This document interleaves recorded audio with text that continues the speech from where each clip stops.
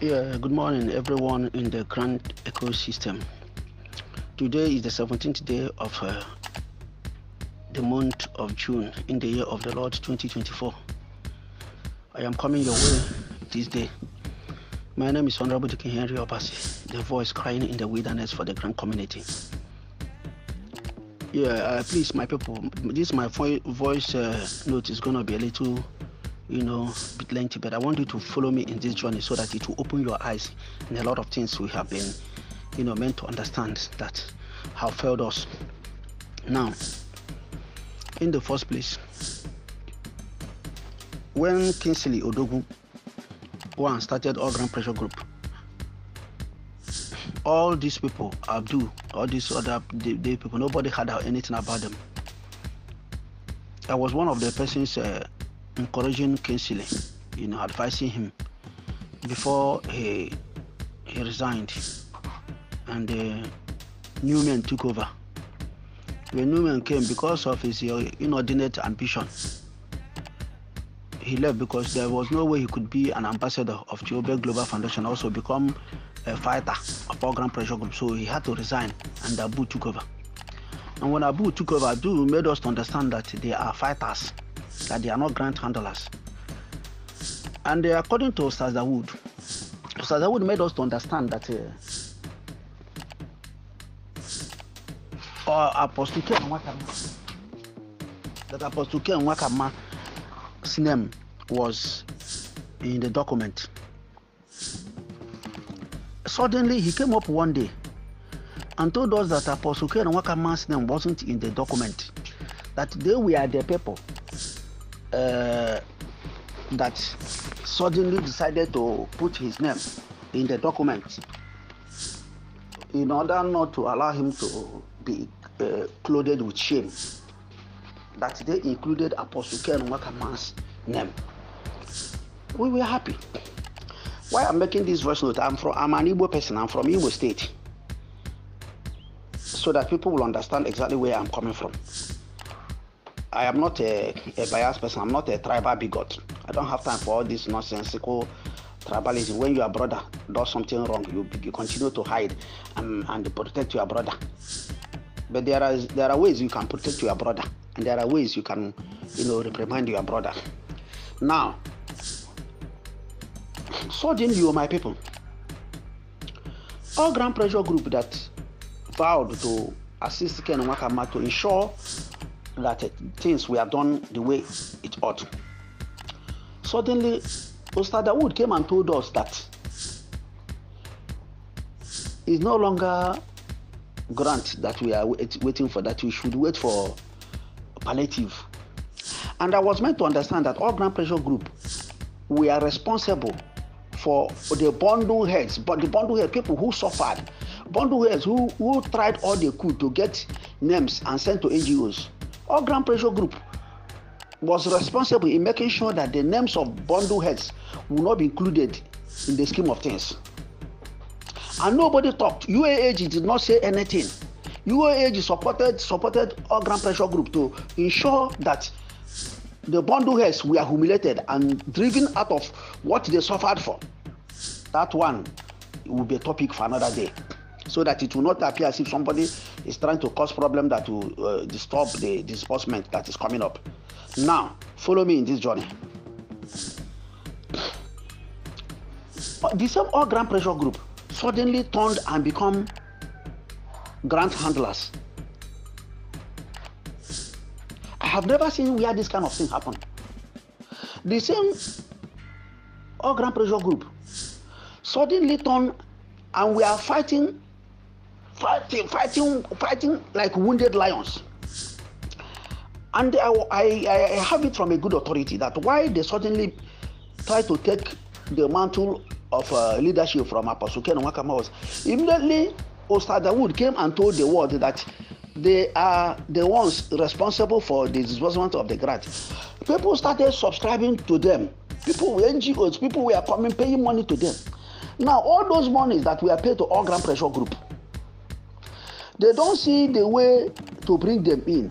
So they started fighting Apostle Ken Nwakama to ensure that Apostle Ken Nwakama will not disburse the money, so that they will bring in some of the NGOs they smuggled in after the verification exercise.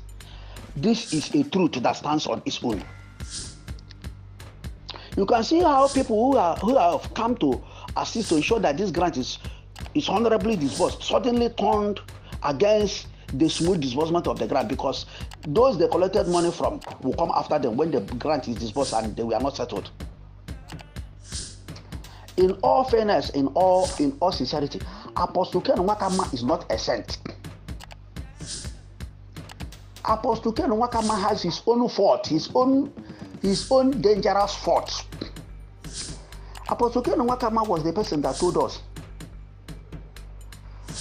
that after the verification exercise, that nothing again is stopping the disbursement. And on the process, they asked for people to loan them 100,000 naira. How the UAAG cunningly and craftily managed to turn the donation that people gave to them as a free will, as the loan that people loan to them as a free will donation, is only them and God will explain that one. Some of the NGOs, because of the fear that so that our names will be among the people that sacrifice, some of them accepted the loan they gave to be free will donation because of the fear of the unknown. Do you know how many people's money that got missing through pay stack or payback? That place we paid 35,000 naira. Do you know how many people's money that got missing there? Because that arrangement was not properly done. So people paid twice so that their names will not be excluded from the payment list.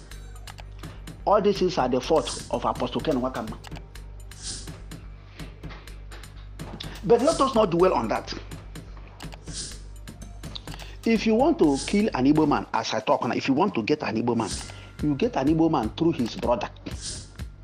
An Igbo man is the only person in the entire world that can, because of 100,000 naira, sell his father or his mother or sell his entire village because of money. Look at the footstep of Apostle Ken Nwakama, the footsteps of Ngwaha Chukwu. Ngwaha Chukwu, who was a lieutenant to Apostle Ken Nwakama during the support period. Ngwaha Chukwu suddenly became the greatest enemy of Apostle Ken Nwakama. Okay, look at it, all well or all bad, all well. And some of the Igbo people that are following Uaag Grant Pressure Group, they were all following Uaag Grant Pressure Group because they were among those people who registered with the Uaag Grant Pressure Group after the verification exercise. So they were defending the money they paid to Uaag Grant Pressure Group. An Igbo man opening his thinking mouth to say this kind of rubbish thing against his fellow Igbo man, all well, I'm referring to you. There is something we call emedoronwa in Igbo language. Emedoronwa, something you do. After doing it, the legacy and the repercussion will wait for your children and unborn children. You cannot kill your brother in the market square because you want to be seen as a saint. No Hausa man can ever try this. No Yoruba man, no Igala, no Kogi man can ever try it. It is only an Igbo man. Do you know that during the Nigerian and Biafran war, sorry to put you back, that Igbos were taking the Nigerian troops to where their fellow Igbos were hiding because of little token to eat. They will carry the Hausa troop, go and show them where their fellow Igbos were hiding, and they will kill everybody. And they will still come and be crying, oh, they have killed my people. But they were the ones that took the Nigerian troop to where their brothers and sisters, their family members were hiding. What a shame for an Igbo people. You people, you are not ashamed of yourselves. Anytime they want to talk about people, they want to talk anything about betrayal, an Igbo man must be mentioned. Why? Why must it be so? Let me ask you, the sin that Apostle Ken Nwakama committed, you cannot compare it with that of what is his name?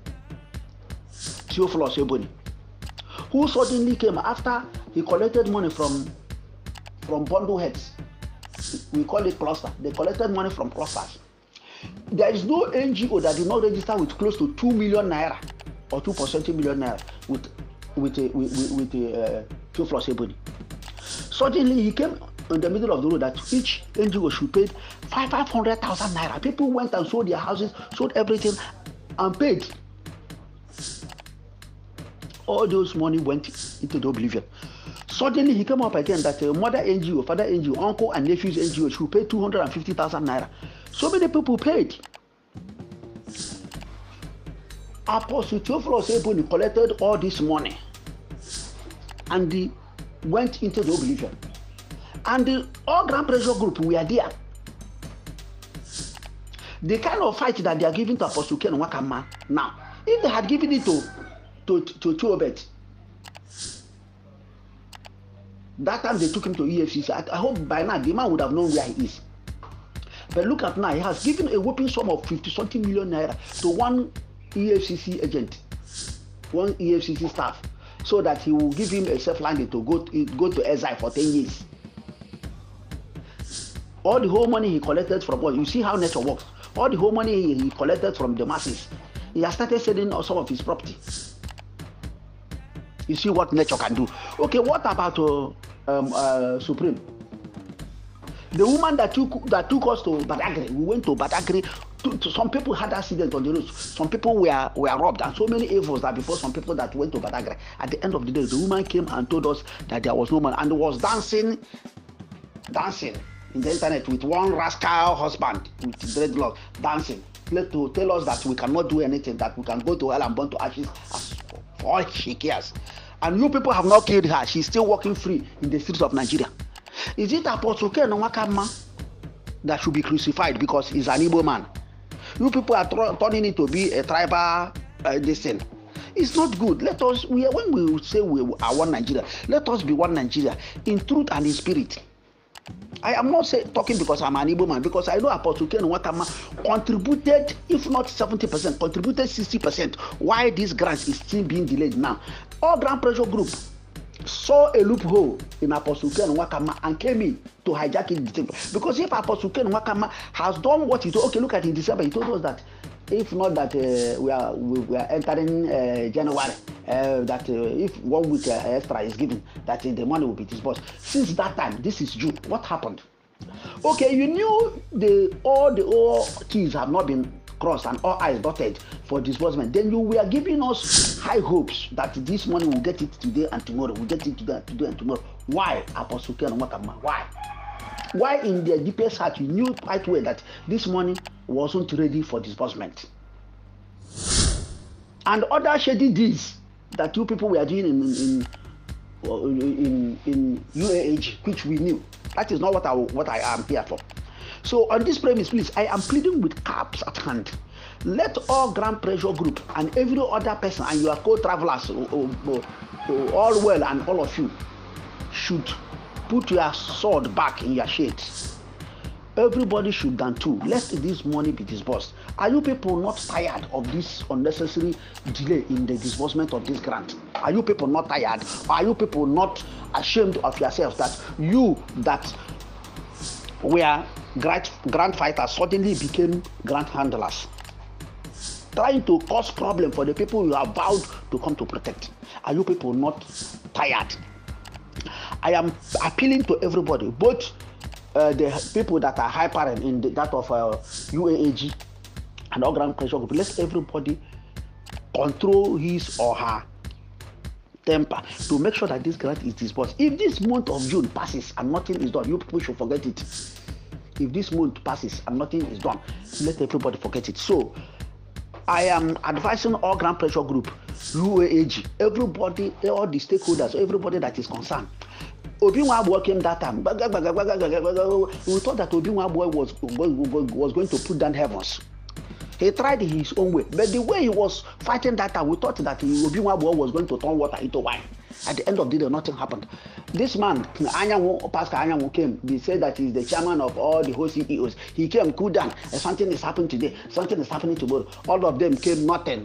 We didn't see anything from them. Nothing. We didn't see anything from them. Not to talk of Josh Lovely and his hypering this thing. All these things they were doing just to make people not to have BP or not to do this. But you people should cool down. Let nobody say anything. Let this disbursement start. If it's time for the MOU to be signed, the app should be open. Let people begin to sign the MOU, and let things begin to. The more you people are fighting, let me tell you what you don't do. The federal government can decide to seize that money and nothing will happen.